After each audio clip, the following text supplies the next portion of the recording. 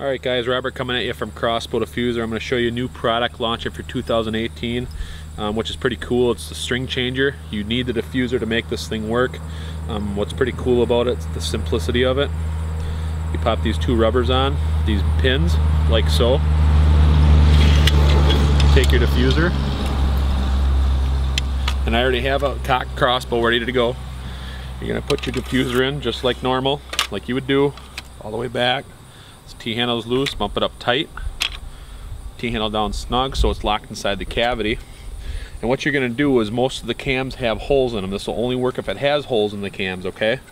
You're going to take it off safety.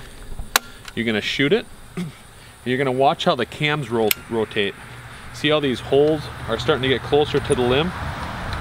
You kind of want to leave it so you can get the pin across the other side of the limb, like so. You take the pins with the little rubber stoppers on, you put one on one side and one on the other. So the pin is actually going to be sitting against the limb. You're going to keep diffusing it. And right now you're going to be able to change your string in the field, not your cables, just your string. So you can take your string off, change it, get it reserved. After it's all set, you have it in place.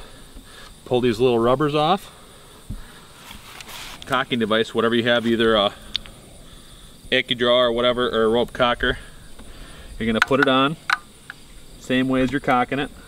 Now you're also going to watch and make sure your string is in the travel of your cams. Make sure it's in the track on both sides, which it is.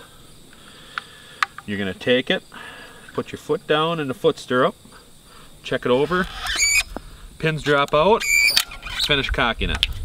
Now you can either shoot it or defuse it and you're ready to go. String changed.